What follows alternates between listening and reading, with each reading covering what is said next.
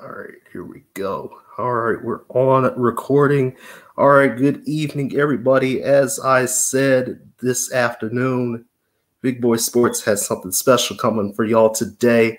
And let me tell you, this man here, he's one of these guys I've been looking up for, the past 24 hours or so, and he's got a quite impressive resume.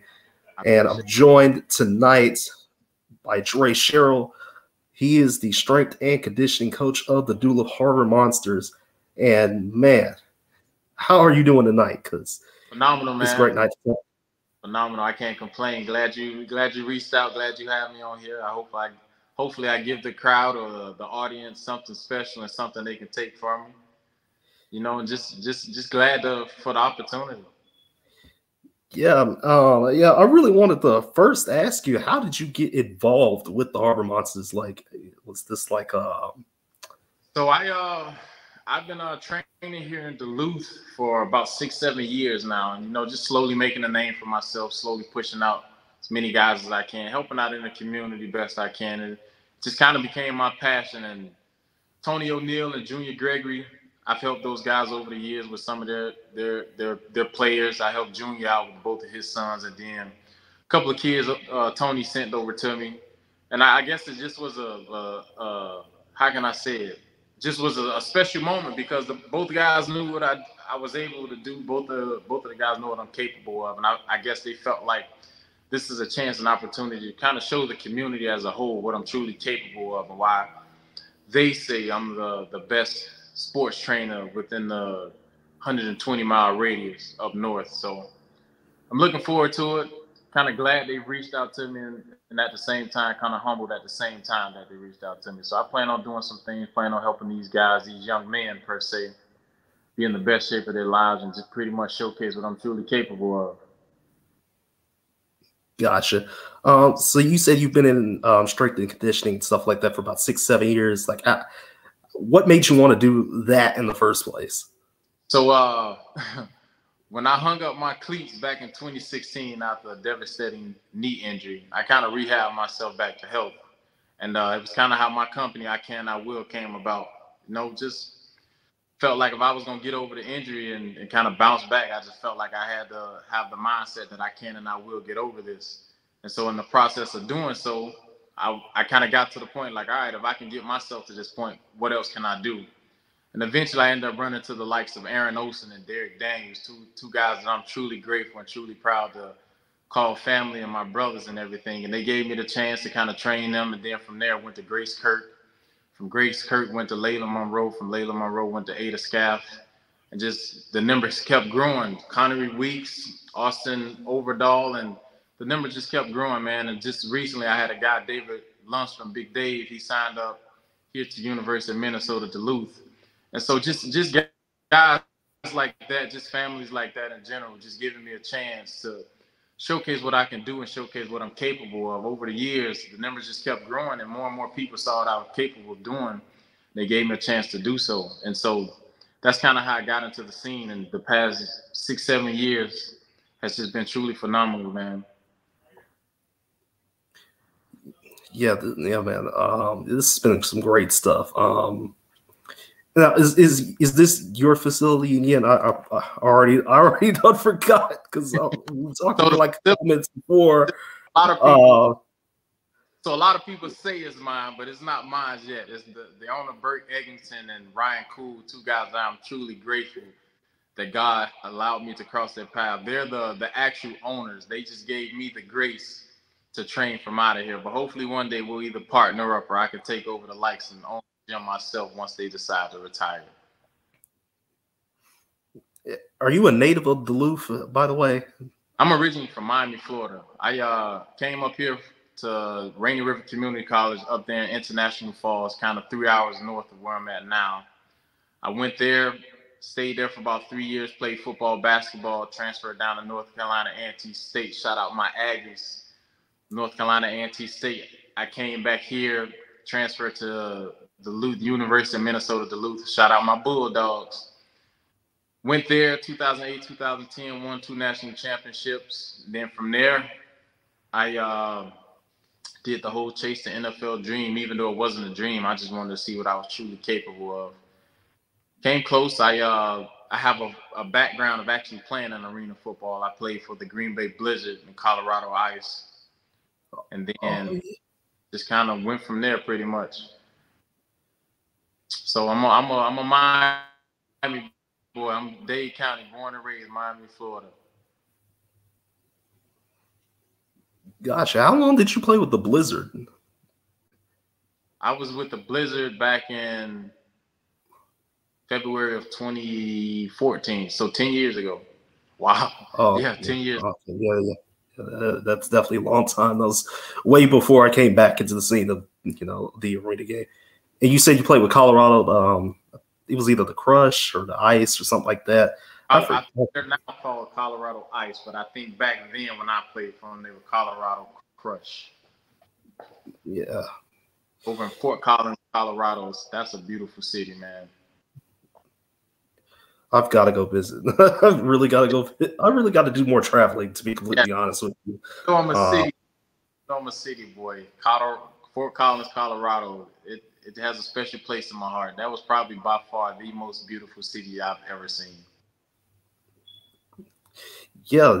I know some people down in Colorado. I know some old friends of mine that are down in Colorado now, and it's just, they say it's beautiful. So now I'm like, yeah. I really got to go down to Colorado. Yeah, go visit them, man. They're not lying. If you get a chance, go visit them. What has been the best part about being a strength and conditioning coach? What has been the best part about it so far? Ooh, I would say more so the lives that I've touched. Even though I'm training these young men, young women to be better athletes, I think just simply touching their lives in the aspect where they're growing mentally just as much as if they're growing physically. Just being a person that's not from the same background as them, some of them not the same color, some of them being the first Black guy they've ever interacted with truly. Just simply being able to touch their lives from a different aspect and just show them what I've been through, how I've overcame it, and why there's so much peace that comes from you. A lot of people say that I have a calming soul. And so when they say that and they ask me, well, Dre, how did you get that? I kind of explain to them what I've been through, what I've dealt with, and why I'm the way I am, per se. So I would say, yeah, definitely touching the lives that I've touched. And I've touched so many that it's countless. I can go on for days of how many people I've touched, from the Derek Danes, the Cam Olafronts, the Tristan Lattimores. It's so many kids that I've touched, man, that I've lost count, but I'm forever grateful that I've been able to actually touch their lives. Gotcha. What's like the most? What do you think is like going to be the most exciting part about this upcoming season? Y'all start May 25th, actually. Yep. I would say the talent we're bringing in. Just going to the second trial and seeing all the talent they brought in, and then watching some of the guys they're signing, some of the guys they're bringing in, I think it's just going to be tremendous. Off the chart talent, off the chart talent, off the chart speed, off the chart football IQ. Some of the guys they're signing, I'm just like, man, I wish I was 10 years younger so I can actually play with some of these guys. And then seeing some of the vets that they're signing as well. Just seeing some of the guys still sticking around, still hanging around, still able to lace them up and still do what they do. It's going to be awesome, man. Like I can't really put it into words because I'm so excited. For one, I'm excited to train these guys and get them in the best shape of their lives. But at the same time, I'm excited to watch them perform. And I think a lot of people are going to be in for a surprise to see how talented and actually good the Duluth Harbor Monsters really are. Gotcha. Are there any other notable people that you've helped, move up, maybe grow, maybe move up to higher leagues or anything like that, or any like colleges or anything like that? So, I mean, college-wise, I've had the chance to train an All-American, a college All-American, in Aaron Olson. I've had the chance to train the All-American high school kid in Derek Daniels. I've had the chance to train my guy Tommy Kimball. Shout out Tommy Kimball, first guy that I actually had a chance to train on, who actually earned a walk-on spot at a D1 level. Who else? Shout out my guy Javante Gregory, who actually ended up going. Right now, he's at Winona State, full scholarship to play Division II football. I got another guy now, Carter Kilroy, who we're working on trying to get him another D2 scholarship. Then I have two guys now, Tyrese and Tyree Gibson, who are working on their pro days to try and chase their NFL dreams. And I pray God gets them there because they're truly two humble young men and two great souls and great individuals. I have a soccer guy in Finnegan Huffington who just signed to a major soccer league not too long ago. And I have another guy named Malcolm. I'm not going to even try and slaughter his last name, but I call him Mally, but he's on the verge of getting ready to sign a soccer contract as well. So I got a couple of guys who are working behind the scenes and not really saying much, but they're doing it all to try and actually chase their dreams and allow me to be a part of it. Gotcha. Yeah, I hope these guys get, whatever they're hoping to achieve. Because that's the ultimate goal in all this, is to help guys, get to the next level. That's the ultimate goal. To enjoy the process, to trust God, lean on their faith, and just enjoy the journey, man. You never know when it'll be over. You never know how far it can go. But most importantly, just enjoy every step. Absolutely. Do you have anything else that you want to say, about yourself or anything? A lot of people tell me I'm too humble and that I should toot my horn a little more, but I've been through a lot in life. God is truly amazing. I'm not here to preach to the choir or try and convince nobody why they should believe in God, but I'm a walking testament of what he can and what he will do. I've been through hell and back. I'm still here with a beautiful smile, beautiful energy, and always here willing to help every kid that I can. I'll never turn a kid away. The only way a kid will stop working with me is if he stopped. I truly believe my calling is to help children, help kids, help individuals in life, period. And I think my calling, my calling is through my training.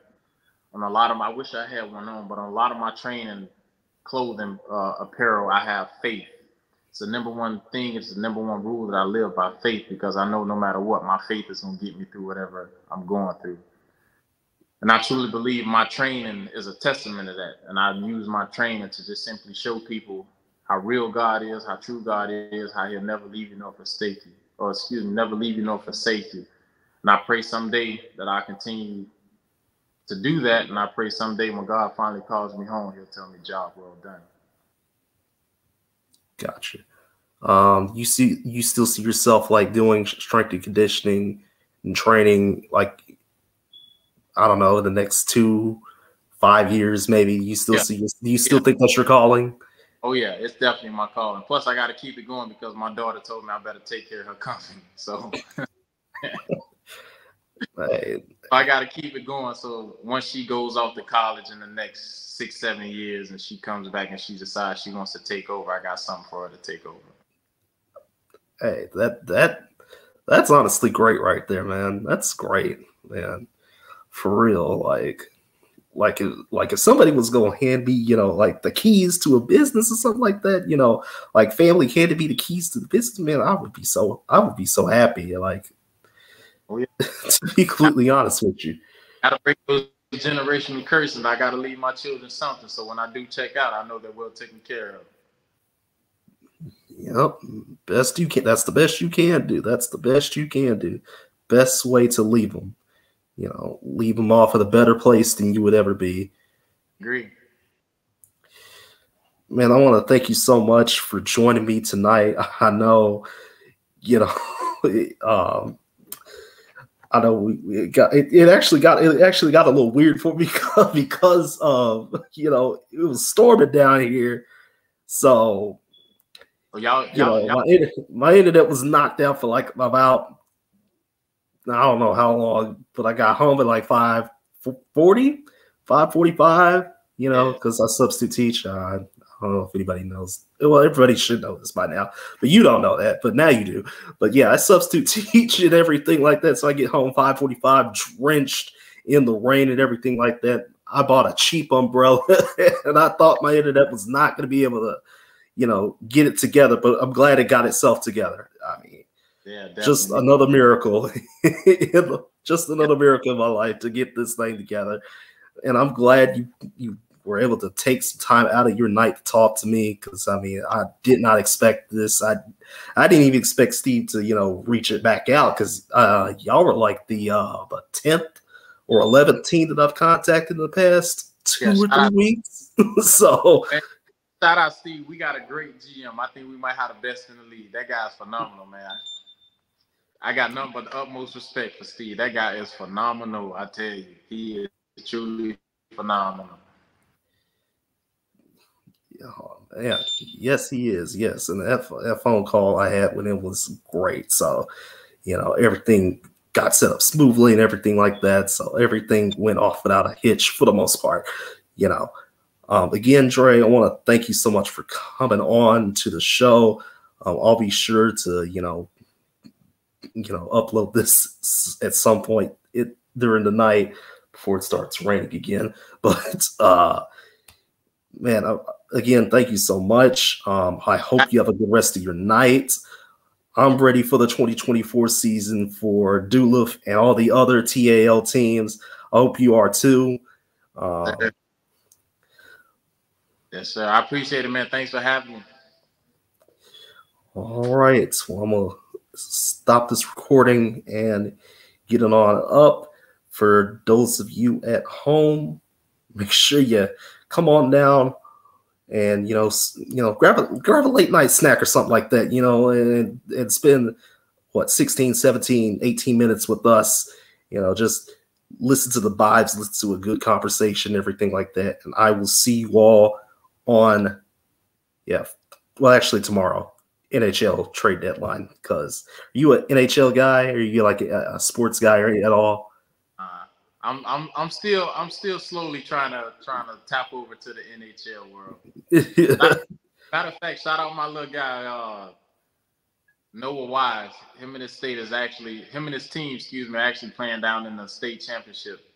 Trying to bring home a state championship for hockey. So high school hockey, yeah. Hermantown High School, go Hawks. Oh wow, that's nice. So yeah. Go Duluth these Greyhounds, go Denfield Hunters as well.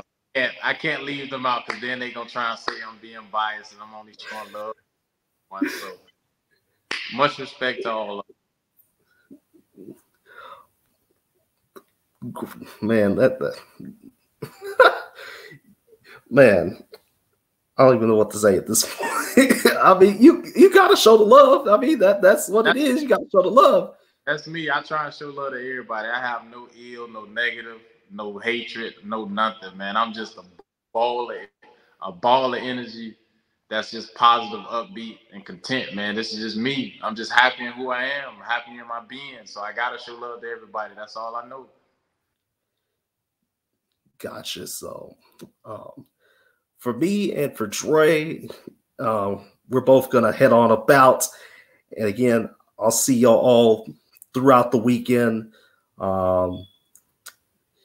Again, note that the team will start up on May the 25th. And Dre, do you have like any other socials or anything as well? I do want to ask about that. So if you want to follow me on Facebook, Dre Sherill, DRE space SHERILL, or you can follow me on Instagram, DREDAY_ICIWT. Come on and help me get my followers up, and y'all can see what I'm taking care of, what I'm doing. See all this positive energy I got flowing in my gym.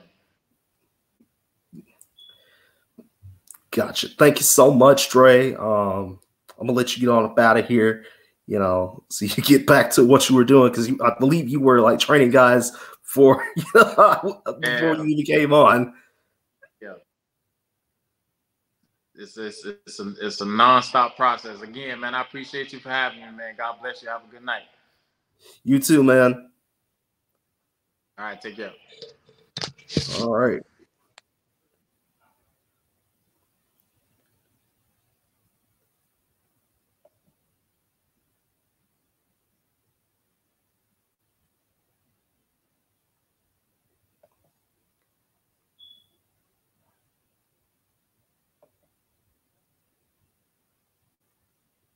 Okay. So yeah, that'll do it from us. We move the stage. Okay, yeah, that'll do it from us here again. NHL Talk Timing coming tomorrow in the morning sometime.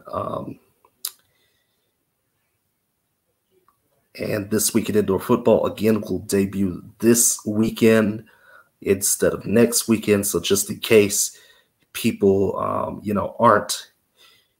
people aren't getting confused and everything, this weekend indoor football will debut this weekend. It will be before Colorado's first non-league home game, because we got to talk about what in the hell the NAL schedule is. I know Jim and them are going to talk what the NAL schedule is, but I need to say some words too, because you know how I am. You know how I feel about non-conference, non-league games in leagues. So again, there was some information in here that I need to talk about that has been given to me by Steve Walters, the GM of the Duluth Harvard Monsters. Again, that first game will be May 25th, and it will be against the Dallas Falcons of the AAL2. I don't know how the Dallas Falcons are coming up to Duluth, but they are. And the other thing is that the tAL playoffs will be the last, the tAL championship game, or whatever they're going to call it, will be the last indoor arena game to be played. It will be the last game to be played. It will be August the 17th. It'll be the weekend of August the 17th. Playoffs will start August the 10th. And that information was given to me by Steve Walters himself. So I think we all knew that there was going to be a game on May the 25th, but we didn't know the opponent. Now we do. So again, I want to thank Dre for coming on. We spent like 5 minutes trying to get him off, get him off the street, because I didn't want to take up too much of his time. So, he's a great guy. I'm going to definitely try and see Dukan or anybody else want to talk to him or anything like that. I'll see about what Dukan, maybe Sam Shady too. See if they want to talk to any other guys, because they actually, I have 3 of Duluth's coaches. Their contact info, so they may want to do an interview later on down the line and everything like that as well. So that's another thing that could happen. There will be one more interview this month, and that will be the weekend of the 16th. Again, I like to set up my stuff in advance, so the weekend of the 16th, I'm just letting you guys know now, there will be an interview that day. It will be in the morning. It will not be in the evening. It will be in the morning. So just wait on that. Again, for right now, this weekend indoor football will debut after the Pac-12 championship, the women's Pac-12 championship. NHL video will be tomorrow in the morning, so I can really kind of digest some things, because the trade deadline is tomorrow, and everything like that. So again, Big Boy signing out. I wanted to get that information out to you all so that it's something that you all will know now. So stick around, keep the brand growing. I will share this to do social medias and everything like that, and my own. So Big Boy signing out for real this time. For real. I'm signing out for real this time. Y'all have a great night, and I will see you all in a little over 12 hours or so. So good night.